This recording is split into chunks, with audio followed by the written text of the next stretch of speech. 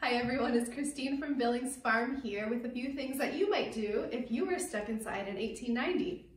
So we have a checkerboard you could play with your friends or family. And then we have this really cool thing. This is called a stereoscope.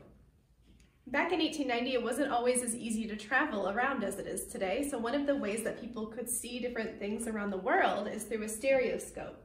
So it's kind of like the original 3D goggles. So you would hold it up to your face like this.